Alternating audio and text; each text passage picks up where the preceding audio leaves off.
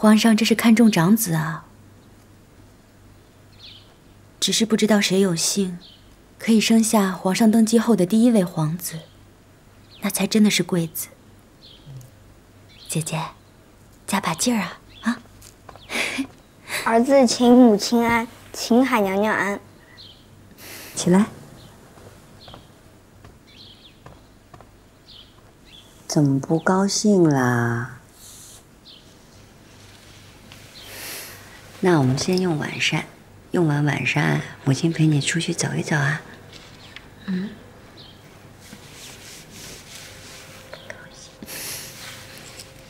母亲，二弟第一天来读书，陈太傅就夸他仁厚，有太子之风。母亲，做太子很好吗？为什么永年可以做，我不可以？永莲是皇后娘娘嫡出，身份很尊贵的。可我是皇阿玛长子，他们都说长子应该做弟弟们的表率，太子不就是表率吗？谁跟你说的这些？额娘在时说过，额娘说太子也有许多是长子来做的。永华，在宫里啊，子凭母贵，母亲和你额娘都是嫔妃，比不上皇后娘娘，所以你的地位也比不上二阿哥。这话以后不许说了，说出去给自己招祸，知不知道？儿子明白了。主儿，有哭声。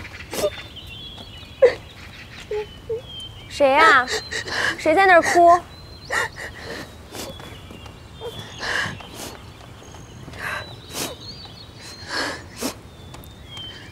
奴婢请贤妃娘娘安。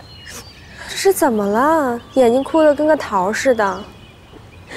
奴婢就是想家了。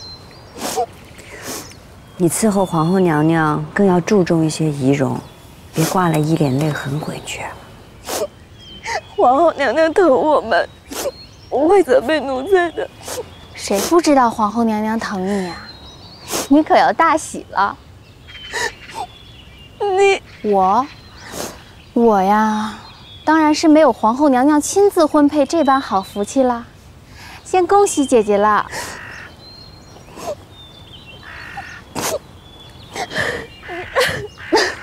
阿若，你还笑？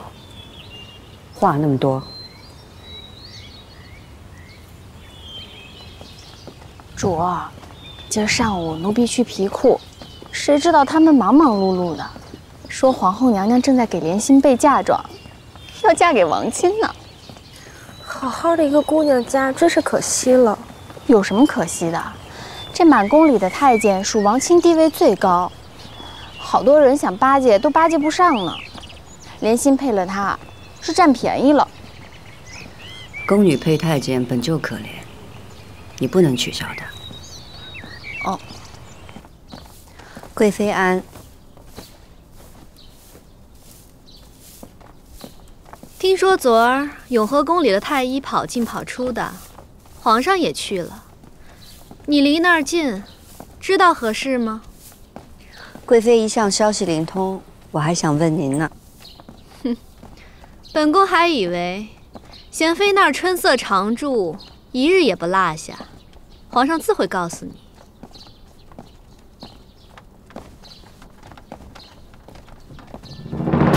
哎！这谁啊？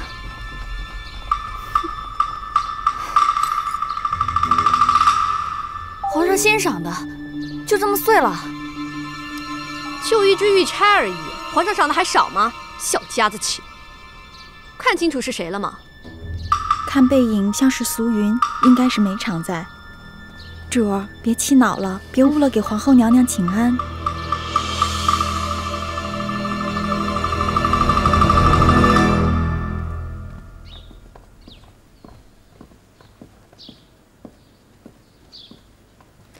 臣妾请皇后娘娘安。起来坐下吧。谢皇后娘娘。今儿怎么来晚了呀？回皇后娘娘的话，方才从长街过来，主儿不知被谁的撵轿冲撞了，人差点扭了。连皇上赏的碧玉钗也跌碎了。臣妾当时实在不敢计较，怕误了给皇后娘娘请安，可还是晚了，请娘娘见谅。你无大碍就好。那没看清是谁撞的吗？奴婢看着仿佛是没常在。啊，方才是冒失了，差点撞到贵妃。你现在知道撞着本宫了，方才怎么逃得像一阵风似的？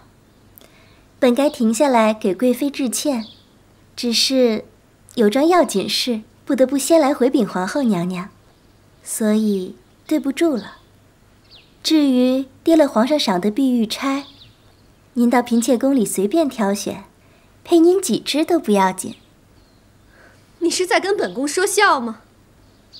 昨儿夜里永和宫就闹了一宿，今日又如此无礼，你别以为皇上宠着你就忘了自己的身份。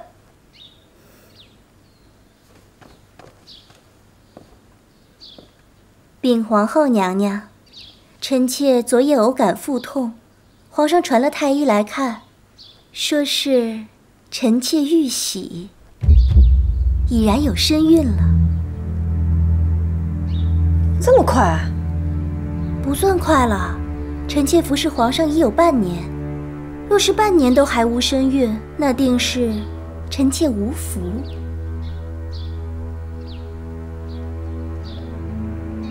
没常在，你快坐吧。谢皇后娘娘。这可是大喜事儿。只是，若是遇喜，怎么会腹痛啊？太医说，臣妾遇喜才月余，臣妾体质寒凉，胎儿体热，有所冲撞才会腹痛。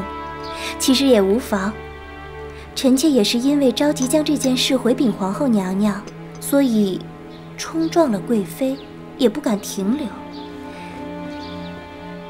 还请贵妃娘娘恕罪。得了，才有了身孕，仔细些便好。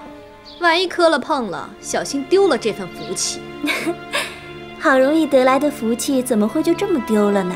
有贵妃庇佑，嫔妾和孩子的福气还长着呢。没常在，你这是头胎，要格外小心。本宫会多拨些人过去伺候你，缺什么要什么，尽管来说。这10月怀胎辛苦着呢，不过这辛苦也是福气。是。嫔妾看贤妃娘娘抚养大阿哥，费心尽力，这不是亲生的都尚且如此，若是亲生的，该何等艰辛啊！还是贵妃福气好啊，这没生养的人总是看上去年轻些。好了，这有孩子的固然高兴，没孩子的也不必急，你们早晚都会有自己的孩子的。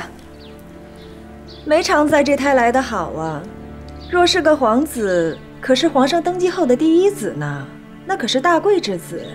程家贵人吉言了。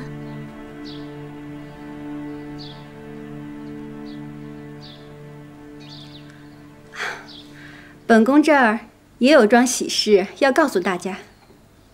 莲心，奴婢在。这满宫里的丫头，本宫最疼的就是莲心。皇上说了，要把莲心许给养心殿的副总管太监王钦，婚期就在中秋后。皇后娘娘，奴婢不想成婚。本宫知道你忠心，所以才盼你嫁得好。你的嫁妆，本宫会加倍给你。皇后娘娘，莲心，王钦中意你许久，这门亲事是求也求不来的好姻缘，你可不能辜负了皇上对你的疼惜。娘娘，皇后娘娘慈爱，莲心高兴的话都说不出来了。奴婢先带她下去了。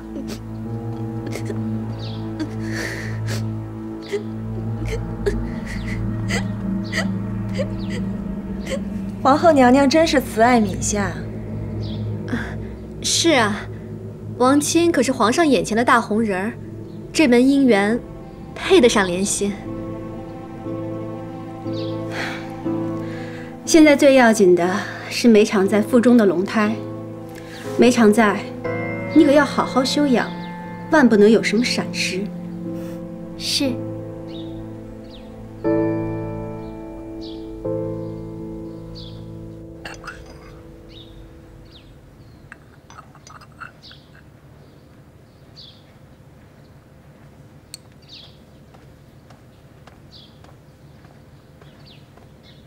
娘娘，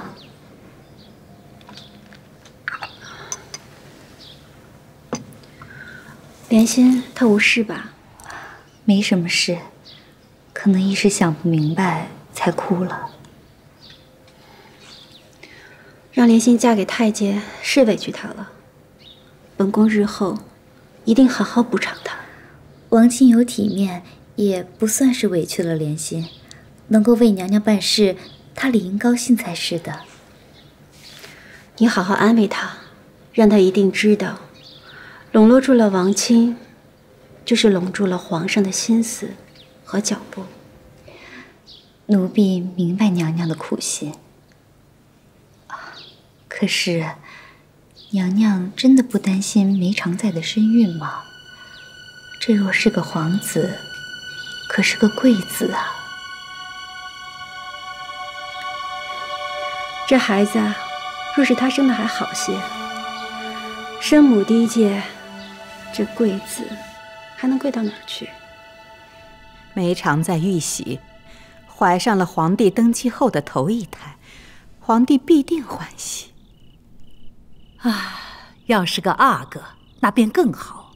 在宫里，玉玺有孕不算大喜，生下女儿也不算大喜，平安得个皇子才算真有福。这位皇子定会跟太后您亲近。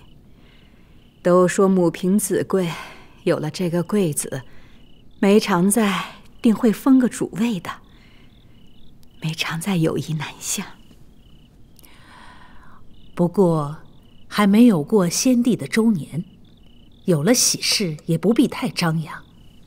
夫家，哀家有一尊送子观音像，你送去永和宫，叮嘱梅长在一定要好好安排。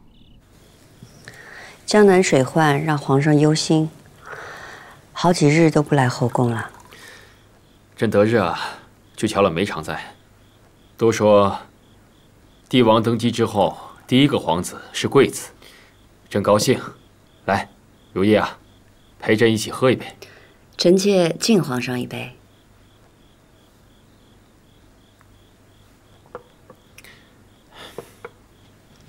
皇上知道吗？皇后娘娘要把莲心许配给王亲。怎么突然问起这个？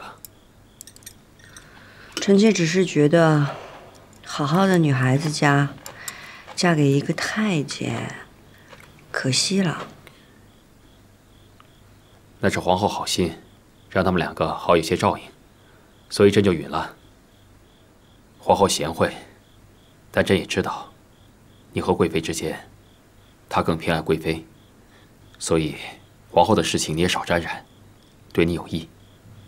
贵妃自然有贵妃的好处。皇上，在这儿咱不说别人。哟，你还有这小心眼儿。皇上的心分两半儿，一半儿在前朝，一半儿在后宫。这后宫大半儿呢给了太后和皇嗣，小半儿给了妻妾。在妻妾这一半儿呢，嫔妃们各自都分了一点儿。皇上今天在臣妾这儿，要是还说别人，那臣妾不就连芝麻点大都沾不上了？朕知道你受委屈了，朕还年轻，朝中那些大臣呢，都是曾经跟着先帝的老臣，他们呢，在朝中个个都有权势，朕得一一治理他们，以免他们说闲话。所以呢，这一阵子后宫朕比较少来，为了孝心和敌政，朕必须要多去看看太后，还有皇后。臣妾明白，臣妾不能怨，怨了就是不理解皇上的难处。臣妾当然想皇上来，最好来了就不要走了。但是臣妾也明白，皇上是天下的皇上。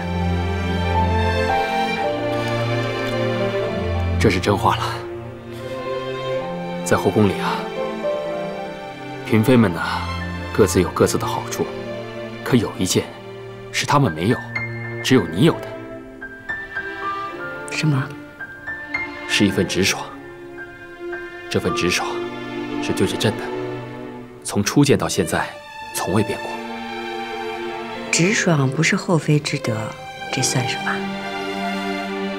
这好处啊，是夫妻之间的。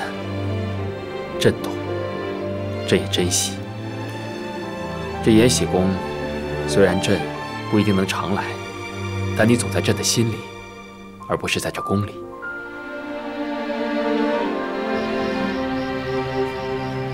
快点儿，姐姐，等等，你才从小厨房出来，一身的油腻子味儿，也配到皇上跟前伺候？你们跟我走。